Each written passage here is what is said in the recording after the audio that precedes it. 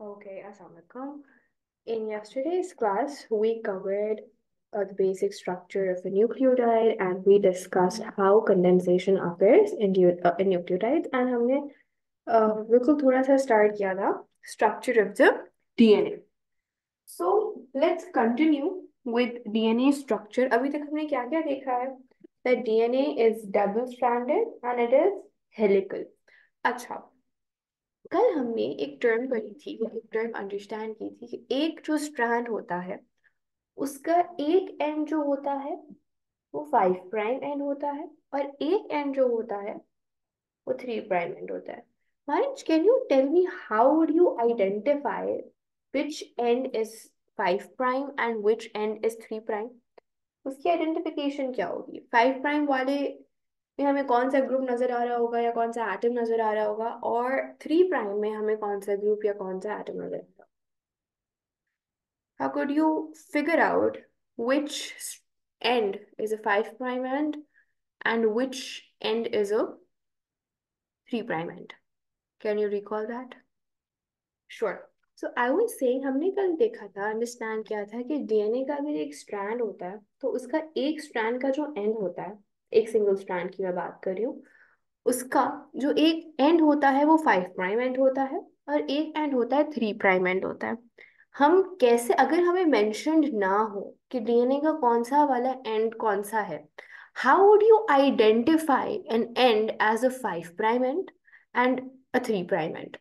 5 prime and की क्या खासियत होती है, उससे क्या चीज अटैच्ड होती है, और 3 प्राइम एंड कैसे डिफरेंट होता है? Okay, so you are trying to से कि 5 प्राइम एंड से हमारे पास फॉस्फेट ग्रुप हमें अनअटैच्ड अनबॉन्डेड नजर आ रहा होगा. That is what you mean? Have I understood your explanation correctly? Very good. तो 5 प्राइम एंड में हमें क्या नजर आ रहा होगा? हमारे पास एक अनबॉन्डेड फॉस्फेट ग्रुप होगा. और 3 प्राइम एंड में क्या होगा? What would be observed on the 3 prime end? So on the 3 prime end, we would see an OH group. Very good. That's perfect. A 3 prime end is the one with an unbonded OH and the 5 prime end is the one with an unbonded phosphate group. Very good. अच्छा, अब हमारे पास एक DNA का जो molecule होता है वो 2 DNA strand से बना हुआ होता है. अब वो डीएनए स्ट्रैंड्स जो होंगे वो हमारे पास होंगे एंटी पैरेलल. एंटी पैरेलल का क्या मतलब है? कि वो एक दूसरे के पैरेलल तो हैं, आमने सामने हैं, they are not intersecting, correct, they are parallel to one another. Anti का क्या मतलब होता है? कि अगर एक चीज इस डायरेक्शन में है तो दूसरी चीज उसके पैरेलल होगी लेकिन ऑपोजिट डायरेक्शन में. यानी आमने सामने है लेकिन एक का फेस राइट की तरफ है, दूसरे का फेस लेफ्ट की तरफ है. ये होता है anti parallel, that they are parallel to one another but their direction is opposite. तो इसका ये मतलब हुआ कि अगर एक strand 5 prime to 3 prime run कर रहा है तो दूसरा स्ट्रैंड जो होगा वो 3 प्राइम टू 5 प्राइम रन कर रहा होगा.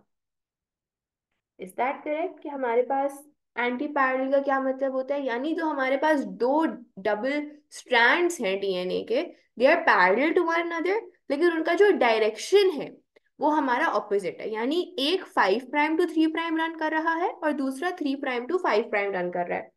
अच्छा, देन वी अंडरस्टूड कि इनके बीच में क्या होता है. इनके बीच में हमारे पास हाइड्रोजन बॉन्ड्स होते हैं जो इनको कनेक्ट कर रहे होते हैं. एडेनिन और थायमीन के बीच में क्या होते हैं? 2 हाइड्रोजन बॉन्ड्स. गोनिन और साइटोसिन के बीच में होते हैं 3 hydrogen bonds, right?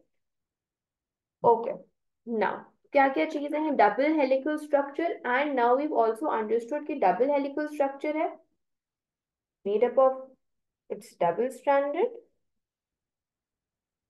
then it's a helical structure,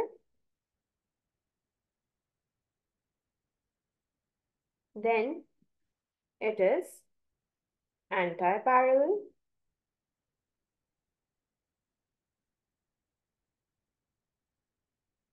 okay. अच्छा, अगर मैं आपसे कहूँ कि ये मेरे पास 5 प्राइम है, ये मेरे पास 3 प्राइम है और इसकी जो बेसेस हैं 5 प्राइम और 3 प्राइम वाले की वो कुछ ऐसे हैं,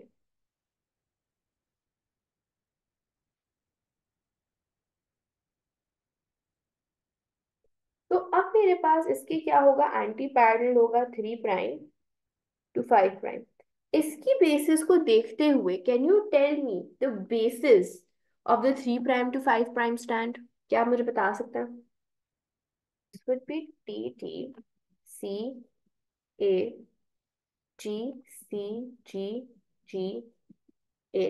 ठीक है, this is what, this is complementary base pairing. अच्छा, हमारे पास एक रूल है, जिस रूल को हम क्या बुलाते हैं, जिस रूल को हम बुलाते हैं द चारगैस रूल।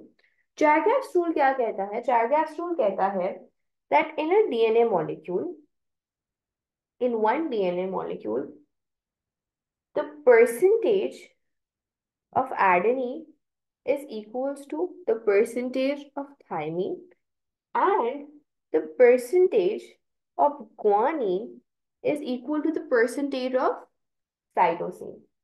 ठीक है, तो लेट्स अंडरस्टैंड। अच्छा, इसका एक तो तरीकेकार ये है एक्सप्लेन करने का, दूसरा तरीकेकार क्या है, लेट्स सी। हमारे पास, कैन यू टेल मी कि एडेनिन और गुआनिन ये हमारे पास प्योरीन्स हैं या ये हमारे पास पिरिमिडीन्स हैं? Can you recall that? मैंने आपको दो एक्रोनिम्स दिए थे, pure as gold and cut. So pure as gold किसके लिए था? ए एंड जी, या pure as gold A and जी के लिए था, बिल्कुल। तो वो हमारे पास ए एंड जी प्योरीन्स हैं कि पिरिमिडीन्स हैं? प्योरीन्स, very good. So can I से कि इसको मैं एक और तरीके से इस रूल को एक्सप्रेस कर सकती हूँ, और वो ये है that the number of purines in a DNA molecule is equal to, sorry, the percentage of purines is equals to the percentage of pyrimidines। क्यों? क्योंकि यहाँ क्या है, यहाँ पर ये दोनों क्या है, ये मेरे पास प्योरीन्स है, और प्योरीन्स किसके इक्वल है? दोनों pyrimidines के, right? The sum of these two is giving me what? The total number of purines, and the sum of these two is giving me what? The total number of pyrimidines। If this is equals to this and this is equals to this, तो इसका sum would be equal to इसका sum, correct? So इस rule को हम इस तरह से, इन दो तरीकेकार से एक्सप्रेस कर सकते हैं। एंड लेट्स अंडरस्टैंड कि ये इसकी क्या कहते हैं, वैलिडिटी है कि नहीं। Let's see over here. हमारे पास इस वाले, जो ये डीएनए मॉलिक्यूल है, इसमें हम काउंट करते हैं हमारे पास एडेनिन्स कितनी है। 1 2 3, ठीक है, यहाँ हमारे पास 3 एडेनिन्स हैं। अब गुआनिन्स कितनी है? 1 and 2। तो मेरे पास इसमें कितनी प्योरीन्स हैं? मेरे पास इसमें 1 2 3 4 5 प्योरीन्स हैं। I have 5 प्योरीन्स over here. ठीक है, नाउ उसके बाद अगर मैं देखूं कि मेरे पास इसमें पिरिमिडीन्स कितनी है, मेरे पास इसमें पिरिमिडीन्स are 1 2 3 4 5। So I have what? I have 5 pyrimidines। Okay, now in the next part, मेरे पास यहाँ पर अब पिरिमिडीन्स कितनी है? 1 2 3 4 5, sorry, this 5 right here। So I have how many? I have 5 pyrimidines over here. Is that correct? And then I have how many purines? 1 2 3 4 5। So is my rule or is this law being proved through this methodology? ये मैंने random अभी आपके सामने खुद ही अपने दिमाग में एक कोड बनाया था। ये मैंने कहीं से, किसी क्वेश्चन से, किसी डायग्राम से नहीं उठाया था। मैंने रैंडमली एक कोड लिखा और आपने मुझे उस कोड का क्या बता दिया? Complementary base pairing of the other strand बता दी। अब हमने देखा कि शैग्राफ ने क्या कहा। शैग्राफ ने बोला कि जितने परसेंटेज ऑफ एडेनिन होंगे ना एक स्ट्रैंड में, सामने वाले स्ट्रैंड में उतने ही क्या होंगे? उतने थायमीन सामने वाले स्ट्रैंड से कॉम्प्लीमेंट्री बेस पेयरिंग कर रहे होंगे। तो पेयर क्या होता है? 1:1 इज 1+1 = 2, एक पेयर बना रहा है। तो अगर मेरे पास पूरा DNA molecule complementary base pairing पर है, तो अगर एक स्ट्रैंड के अगर 6 एडेनिन्स हैं, तो सामने वाले स्ट्रैंड के वो 6 थायमीन के साथ पेयर बना रहा होगा। और अगर एक स्ट्रैंड के 10 गुआनीन्स हैं, तो वो सामने वाले स्ट्रैंड के 10 साइटोसिन के साथ पेयर बना रहा होगा। So this is basically चारगैप्स rule, which says कि आपके पास जितनी एडेनिन होंगी उतने ही थाइमीन होंगे, उतने प्रोपोर्शन में। और फिर जितनी परसेंटेज गुआनिन की होगी उतनी साइटोसिन की होगी, या फिर percentage of प्योरीन्स is equal to the percentage of pyrimidines. Is this clear? Any questions about it? Okay. Now the stability of DNA. हमारे पास डीएनए की स्टेबिलिटी, डीएनए का स्टेबल होना इज वेरी इंपॉर्टेंट। तो हमारे पास स्टेबिलिटी ऑफ डीएनए पे कौन कौन सी चीजें कॉन्फिगर करी हमारे पास, ये आपके सामने डीएनए का स्ट्रक्चर है। ठीक है, अच्छा मैं हेलिकल स्ट्रक्चर भी दिखा देती हूँ। Second, this is basically the helical structure of DNA. ये आपका डीएनए आ गया इधर। ठीक है, now this is basically your base pairing सी और जी के साथ। अच्छा, सी और जी में कितने हाइड्रोजन बॉन्ड्स है? Can you tell me the hydrogen bonds you would see over here? Very good. So there are three H bonds between cytosine and guanine, and between thymine and adenine, how many bonds do we have? Two. Very good. Now, हमारे पास sugar phosphate backbone, sugar phosphate backbone किन चीजों से या किन parts of DNA से बनती है? Pentose and phosphate group. Very good. और हमारे पास ये बैकबोन किस बॉन्ड की वजह से होती है? Basically phospho diester bond.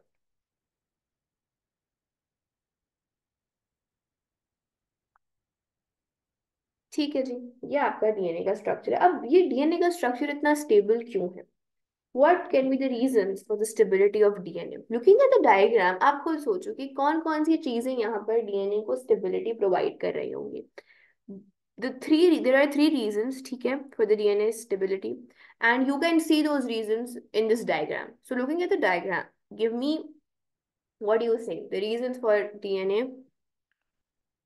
Three rings between the strands. What do you mean by three rings? You mean this? ऐसे आप three rings कह रहे हो? Is this what you mean?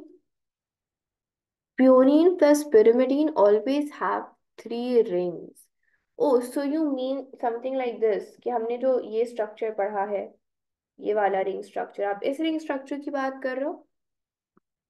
अच्छा, तो basically um what do you mean to say is कि हमारे पास जो रिंग स्ट्रक्चर है वो स्टेबिलिटी प्रोवाइड कर रहा है हमारे पास। देखो, रिंग स्ट्रक्चर क्या है? रिंग एक हमारे पास, फॉर एग्जाम्पल एक्स वाई जी, हमारे पास base for example x element, Y element और जी एलिमेंट से बनी हुई है, राइट? अब वो लीनियरली एक्स वाई जी कनेक्टेड नहीं है, लीनियर बॉन्ड नहीं है उनका। उन्होंने अपने आप को कैसे कनेक्ट किया हुआ है? रिंग स्ट्रक्चर क्या होता है कि एक क्लोज रिंग बन रही हो, तो उनका जो स्ट्रक्चर है वो लीनियर नहीं है, उनका स्ट्रक्चर है एक रिंग स्ट्रक्चर, वो उस मॉलिक्यूल, उस नाइट्रोजनस बेस का स्ट्रक्चर है। ठीक है, तो उसी तरह से हम जो फॉस्फेट, हमारे पास जो पेंटोज शुगर्स हैं वो भी हमारे पास रिंग स्ट्रक्चर में ही है। सॉरी, ये हमारे पास पेंटोज शुगर का स्ट्रक्चर होता है। ठीक है, तो रिंग स्ट्रक्चर बेसिकली मॉलिक्यूल की ओरिएंटेशन है। ओरिएंटेशन का इतना बड़ा रोल नहीं होता है। ठीक है, और थ्री रिंग्स कहना गलत होगा। You would say that to rings are of the purines and one ring of the pyrimidines. So ring structure is not what is giving DNA its stability. ठीक है, now other than the rings, what do you think? क्या हो सकता है? आपको क्या क्या नजर आ रहा है इस डायग्राम में? स्टेबिलिटी आप इन टर्म्स ऑफ स्ट्रेंथ की बात कर लो, या इन टर्म्स ऑफ एक मॉलिक्यूल, जैसे हमने कल बात की थी कि हमारे पास स्ट्रॉन्ग बॉन्ड्स कौन से होते हैं। You guys told me that the ionic and the covalent bonds are strong bonds, right? क्या यहाँ पे कोई स्ट्रॉन्ग बॉन्ड है डीएनए के स्ट्रक्चर में? Is there any strong bond that we know of? Hydrogen bond is one of the reasons for the stability of DNA. Why? Because हमारे पास जो DNA है उसको हेलिकल स्ट्रक्चर में, या उसको क्या कहते हैं, उन दोनों स्ट्रैंड्स को कौन से बॉन्ड्स होल्ड टुगेदर किए हुए हैं? हाइड्रोजन बॉन्ड्स होल्ड टुगेदर किए हुए हैं। सो although hydrogen bonds aren't strong bonds as in like वो आयोनिक और कोवलेंट बॉन्ड्स नहीं है, लेकिन वो फिर भी रिलेटिवली बहुत ज्यादा स्ट्रॉन्ग बॉन्ड्स होते हैं। So because hydrogen bonds are holding together, उन्होंने ग्लू की तरह एक स्ट्रैंड को दूसरे स्ट्रैंड से ज्वाइन किया हुआ है, उसको होल्ड किया हुआ है दोनों स्ट्रैंड्स को, इस वजह से one of the reasons for the stability of DNA are what, are your numerous hydrogen bonds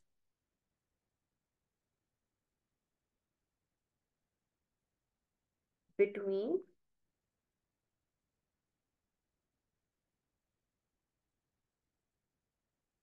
the complementary base pairs. Then as you said, हमारे पास फॉस्फोडाइएस्टर बॉन्ड, फॉस्फोडाइएस्टर बॉन्ड हमारी बैकबोन बना रही है पूरे स्ट्रक्चर की, राइट। हमारा जो DNA की शुभ बैकबोन है, उसको कौन सी चीज बनाई हुई है, उसको फॉस्फोडाइएस्टर बॉन्ड बनाया हुआ है, right. So strong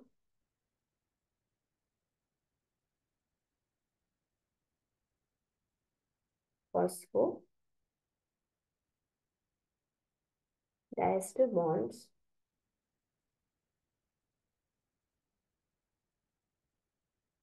within the sugar phosphate backbone. There's one more thing which gives DNA its stability, and that is its helical structure. Helical structure एक ऐसी ओरिएंटेशन या ऐसी पैकेजिंग है डीएनए मॉलिक्यूल की, जिसकी वजह से आपका जो डीएनए मॉलिक्यूल है ना, वो स्टेबल रहता है, ठीक है। अच्छा, क्यों रहता है? हमारे पास अगर एक हेलिकल स्ट्रक्चर है, हेलिकल स्ट्रक्चर की वजह से, अच्छा अगर डीएनए, अच्छा हमारे पास जो डीएनए होता है, यूकेरियोटिक डीएनए होता है, वो लीनियर डीएनए होता है, राइट। लीनियर डीएनए होता है, या एक लीनियर स्ट्रैंड है इस तरह का। लेकिन हम करते क्या है, हमारे पास जो हमारा डीएनए मॉलिक्यूल है वो लीनियर है, बिल्कुल लीनियर है, लेकिन हम उसको ऐसे कर देते हैं।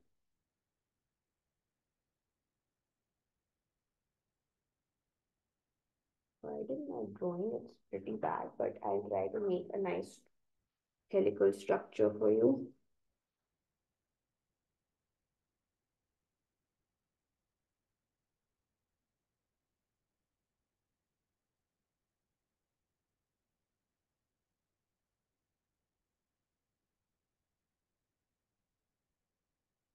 इस तरह का हमारे पास हेलिकल स्ट्रक्चर होता है। Let me fix it from the middle.